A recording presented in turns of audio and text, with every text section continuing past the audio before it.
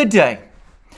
One of the most great paradoxes of the latest crisis, if it is even a crisis, is that even as the Russians insist incessantly that they have no plans to invade Ukraine and make no threats against that country, and even as the Western powers continue to insist, somewhat against Ukraine's own wishes, that Russia does indeed harbour such plans, the Western powers are rushing to speak to President Putin and to his government in Moscow, transforming Moscow into a centre, the world capital of international diplomacy. So today, as I make this video, President Macron of France is flying to Moscow, having had 4 telephone conversations with President Putin, in which he has discussed the Ukrainian issue, the general issue of security in Europe, and is clearly engaged in a negotiation with the Russians on all of these issues. And in a couple of days' time, German Chancellor Olaf Scholz will also be flying to Moscow as well. This, of course, comes after a flying visit to Washington, D.C. A German Chancellor is, at the moment, still politically limited. Germany, of course, hosts U.S. troops. Nuclear weapons are apparently, U.S. nuclear weapons are still stored in Germany. And, of course, the German Chancellor realistically cannot speak to the Russians, can't visit Moscow until and unless he's made a ritual trip to Washington, D.C. and met with the US president there, which is, from all the accounts and information that is pouring out of about Scholz's visit to Washington, it's what is actually happening. The ritual visit is the one to Washington. The actual visit, the meaningful one, will be the one that Scholz shortly makes to Moscow. And if these 2 important European leaders are heading to Moscow, well, another person is also Moscow bound, and that is British Foreign Secretary Liz Truss. Now, it should be said this is the first trip by a British Foreign Secretary to Moscow since Boris Johnson, as Foreign Secretary, visited Moscow in 2017, where he failed dismally in his facing off with Russian Foreign Minister Sergei Lavrov. But notwithstanding all of that, notwithstanding the long diplomatic boycott that the British have applied against the Russians, Liz Truss is also travelling to Moscow to meet Russian Foreign Minister Sergei Lavrov. And at some point, it's not exactly clear when, apparently later this month, British Defence Secretary Ben Wallace will also be flying to Moscow to meet Russian Defence Minister Sergei Shoigu. I should perhaps say that the decision of the British government to send Liz Truss to Moscow has come in for some criticism in Britain. The former Conservative Minister, Robert Jenrick, has actually said that he thinks Liz Truss's visit to Moscow is unwise. For my part, I think it's not so much unwise as superfluous. I can't see what exactly it is the British hope to achieve by these contacts with the Russians. I suspect that this is all a desperate attempt by the British to achieve some kind of relevance at a time when it's increasingly obvious to any detached observer that they've become wholly marginalised from the diplomacy. Anyway, the main focus, the primary interest, is in what President Macron is doing. And President Macron has stirred concerns and worries in some NATO capitals, including, I suspect, London, but also perhaps possibly amongst some people, at least in Washington, and certainly amongst the NATO and EU bureaucracies, by giving a very, very interesting interview before he flies to Moscow to Le Journal de Dimanche, a French magazine. I'm providing a link to the original the original interview in French, but of course it's been widely reported and talked about elsewhere. And the interview is really absolutely extraordinary because, first of all, it criticises the EU Council, the other member states of the European Union, for blocking the initiatives that that's to say Macron, together with Angela Merkel, made last year for a Russia-EU summit, a summit meeting between Russia and the EU Council. That meeting was blocked by the East European states and also by the Dutch Prime Minister Mark Rutte.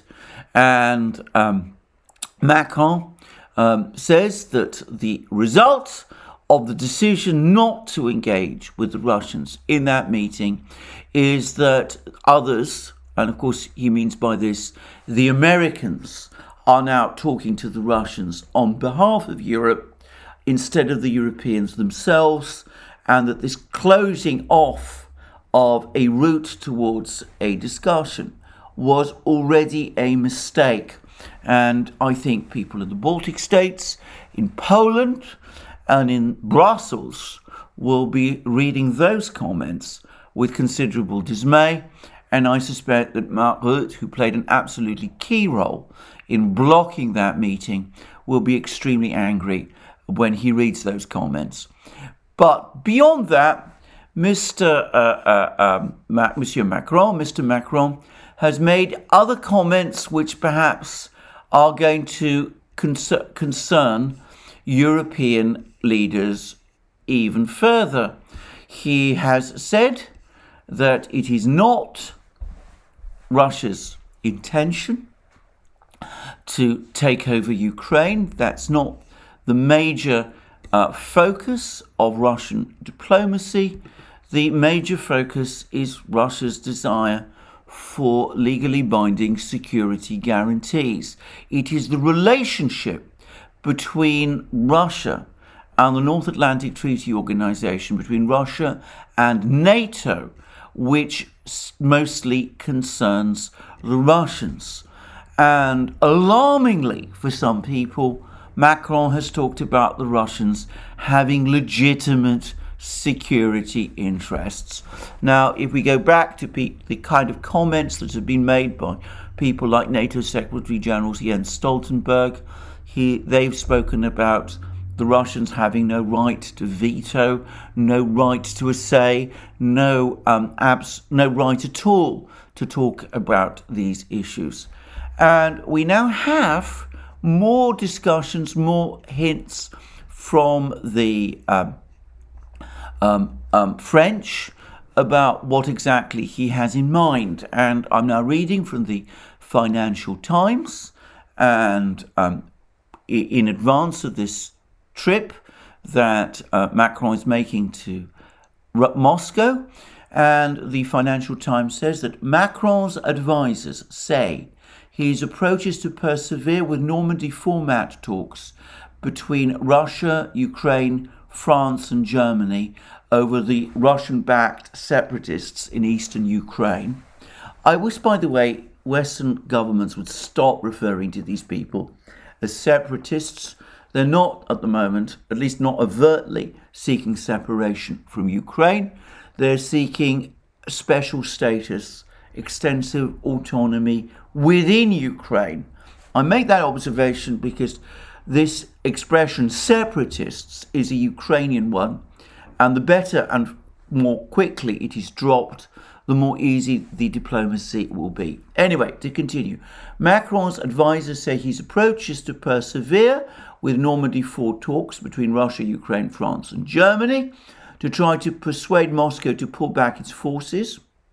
Well, I don't think there's much chance of that, because the Russians will say that they don't have any forces positioned on Ukraine's borders to pull back, and tone down its efforts to destabilize Ukraine. What efforts? The Russians, as I said, are denying that they're threatening Ukraine in any way. And then comes the absolutely loaded part, and finally forge a new long-term security arrangement for Europe. Now those last words are going to ring serious alarm bells in Western capitals, because what is these long-term security arrangements for Europe? What is that intended to imply? Is that in effect an agreement that Moscow, that Russia should be given the long-term binding security guarantees that it is seeking? Well, it rather looks like that. I mean, it's difficult to see how it can mean anything less, if it is to mean anything meaningful at all. So Macron, despite going out of his way to assure everybody that he's talked to everybody, that he's got everybody's agreements, he's had a long conversation with President Biden of the United States, he's undoubtedly liaising closely with the Germans. I'm sure, by the way, that Olaf Scholz is off on message, and it is surely not a coincidence that Scholz is on his way to Moscow just a few days after Macron goes there. Anyway, I'm sure that this is where we're heading, a European initiative for long-term security guarantees in Europe. And I can't help but think that in Macron's mind, at least, this fits in with his own agenda for a EU-led European security architecture, perhaps with a European army, perhaps involving some kind of relationship with Russia, and a downgrading of the importance of NATO. Perhaps eventually a dismantling of NATO entirely, which of course Macron, with his famous comment made some years back about NATO being brain dead, probably wouldn't be too sorry to see. So this looks like the kind of negotiation which is now underway. It seems to me that Macron has seized the chance opened for him by this artificial crisis that the Americans and the British, with all this flesh-creeping talk about a Russian invasion of Ukraine, have engendered. And he's going to seize the chance offered by this so-called crisis to advance his agenda: strategic autonomy from Europe, strategic autonomy from the Anglo-Americans, a marginalization of the Anglo-Americans. His idea of a new security architecture, bringing together France and Germany at its core, with perhaps a European army and some kind of general relationship with Russia to balance it all out. And the Russians, for their part, are receptive. Now, Dmitry Peskov, Putin's spokesman, has been speaking, and he said that the Kremlin expects the talks to be long, to take a long time, and to be substantive. However, Peskov said that one shouldn't expect a watershed moment, in other words, not a breakthrough. He said that the situation is too complex to expect some sort of breakthrough during just one meeting. And there's apparently also going to be, or the plan is that there should be, a joint press conference in the evening, one with Putin, who's just returned from Beijing, by the way, one from Putin, with bringing together Putin and Macron. So they're going to engage in a joint press conference, which, by the way, also suggests a measure of agreement between them. And we hear from the French that it will be, in fact, Russia's demands for security guarantees from the West, which will naturally dominate the discussion, at least, and Peskov has confirmed that. So this is an interesting discussion. We'll see what comes of it, and we will see where it goes. But again, Macron is peppering things. He said to with comments indicative of an intention to negotiate seriously. He told Le Journal du Dimanche, we have to be very realistic. We will not obtain unilateral gestures, but it's essential to stop the situation deteriorating. So, realistic? That means realistic, presumably about Russian security guarantees. Well, I don't know where all this is going. Maybe it's not going to end anywhere at all. As I said, at the moment, the Russians are in no mood to make concessions because, well, what concessions do they need to make? I reiterate again, they are not threatening Ukraine. They're not saying they have any plan to invade Ukraine at all. So what exactly are they expected to concede? Make another statement that they're not going to invade Ukraine? Whatever. So there will be discussions, there will be a meeting in Moscow. Perhaps more discussions are going to take place. The French are leading the way. The Americans will have to follow. If there are real moves on the part of the French and the Germans to agree with the Russians, this new security architecture for Europe, then the United States can't objectively veto this. They will be trapped into negotiations, which perhaps they didn't really want at the outset, about these legally binding security guarantees, about agreeing this overarching security architecture for Europe. And I've already discussed how the written replies, the US's written replies to the Russians, actually go much further towards the Russian positions than has been widely interpreted or accepted.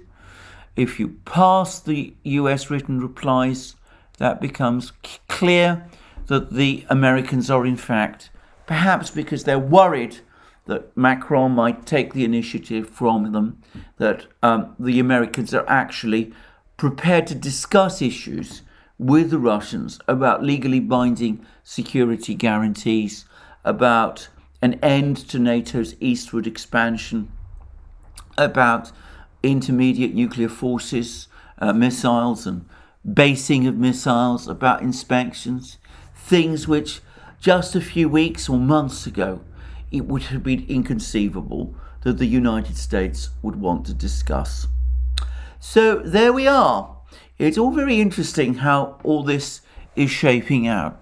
I wonder what the people who created this crisis in Washington and London are making of all of this. Whether they're angry, or whether they're dismayed, or whether they're feverishly looking for ways to try to block these French initiatives. But it does seem to me extremely strange that having initiated this crisis, which was clearly intended in some way to box the Russians in by talk of a Russian invasion of Ukraine, which is not threatened, the United States and the British now increasingly look as if they may become isolated themselves and might be trapped into a negotiation which the likes of which they had never imagined. Anyway, there we go.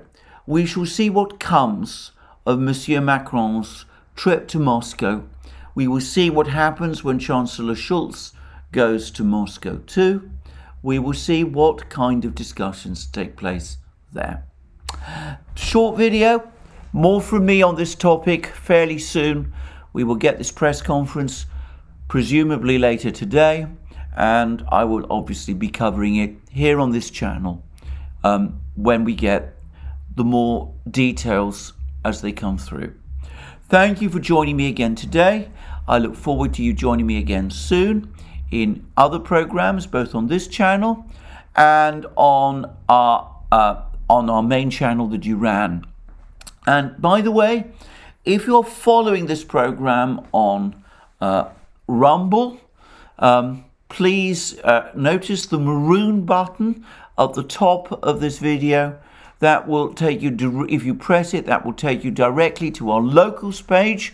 Rumble and locals are now fully integrated with each other, and you will find lots of exciting activity on our locals page. You will find us there. You will find much exclusive content that we do there. And of course, I do live streams on locals every day. So by all means, look us up on Rumble and on locals.